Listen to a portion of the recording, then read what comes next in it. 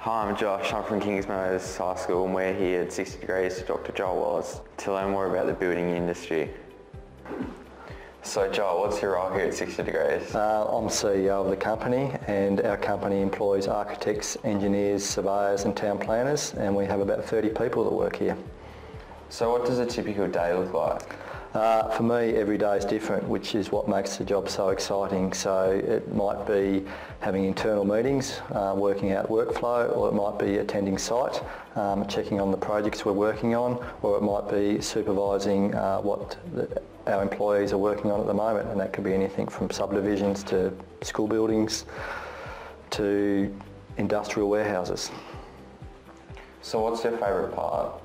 I think my favourite part of the business is actually coming to work every day and knowing we've got 30 people here who are all very close and get on very well, and we work as a team. What are some of the opportunities and benefits in this industry that people don't realise? I think one of the biggest benefits in working in Tasmania is that we're very diverse, so you don't come into the office and just do one particular job. You could be doing a range of things, from being in the office to being out on site to dealing with clients, dealing with councils, and you just get to do something different every day. It's not the same thing all the time. What experience and education do you have? When I finished at Kings Meadows, I did college.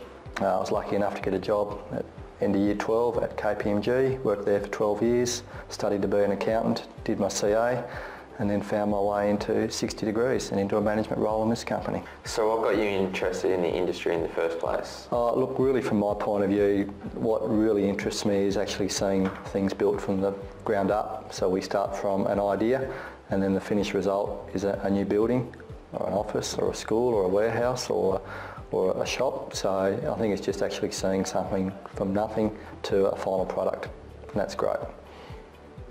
So Joel, who's suited to this industry?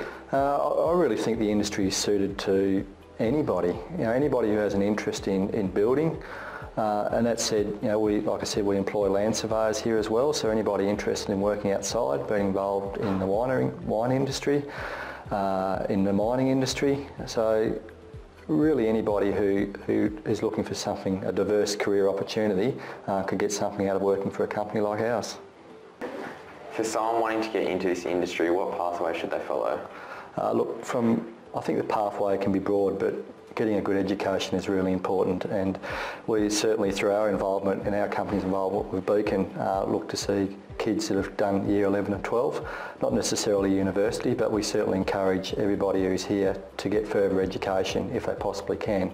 So really what we're after initially is people that are keen, kids that just want to have a go and just want to be involved in what we do and have a level of excitement about it, and the rest we teach. So we don't have any high expectations, and you don't need to be a Rhodes Scholar. You just need to actually be prepared to want to do something and have a go and have some passion. Thanks Joel, it's been great to understand what I'd need to do to become an engineer and hopefully one day work here.